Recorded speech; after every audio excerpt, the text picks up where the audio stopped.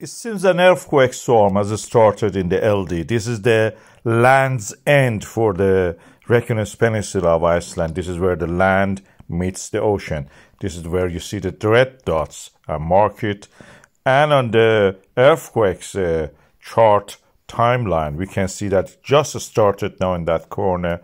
When they start like that, we can look at the depth of the earthquake. These are 7-kilometer depth, and they're big earthquakes. They're coming to the surface, they're rising.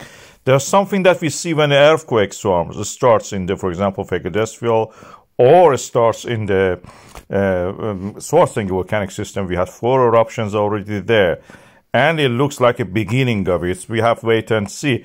All these movements will start in the earth core and the mantle, where we have a convection cells from within the earth rising to the surface.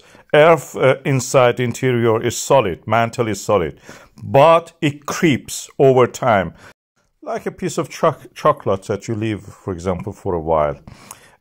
This causes cracks in the earth crust, and this earth crust in this area is moving apart, it is stretched, and the stretching creates the uplift of the earth mantle. When it rises, the pressure is relieved slightly, it starts to melt from the solid phase, change to liquid, and this liquid phase can erupt from through the cracks, through the fault lines, and create volcanism. Of course, this is not limited to that area. We have this movement of the earth crust, this stretching of the earth crust, moving from that area, Reykjanes, from the left side toward the right, creating these areas of the volcanic system. Is like pulling apart a large piece of string of sausages, create what we call as bodinages. And this bodinages practically, literally means sausage making.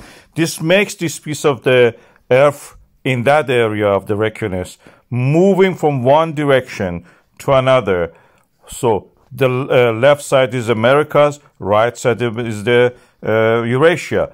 And these volcanic systems are where this earth crust is stretched more than the others, is getting thinner, and through those cracks and the thinning of the crust, we have volcanic systems forming.